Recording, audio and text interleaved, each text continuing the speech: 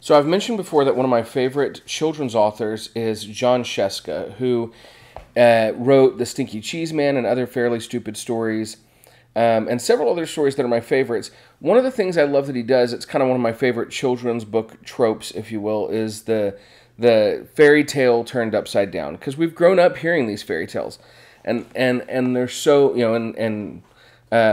Disney has given us versions of them that we've enjoyed over the years. But Jon Scieszka takes them and turns them a little, makes them a little bit, I don't know, funny, ridiculous and enjoyable. So an example of that is today's children's book tale, which is The Frog Prince Continued by Jon Scieszka.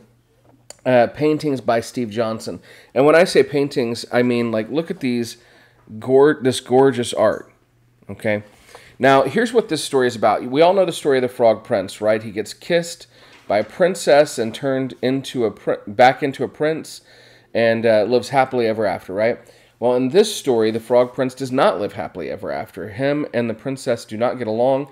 He has too many frog-like traits that annoy her, and they're heading for divorce or just a miserable life together. And so the Frog Prince sets off to try and find a witch to turn him back into a prince so that he can live happily ever after. But as he's looking for a witch that will turn him back into a prince, he runs into a lot of the witches that we're familiar with, right?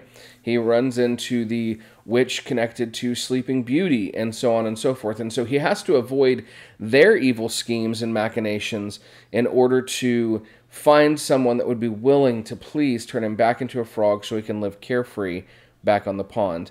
This is a fun, funny, clever, and the art really, really adds to it because there's so many frog-like traits in the prince that are fun to watch.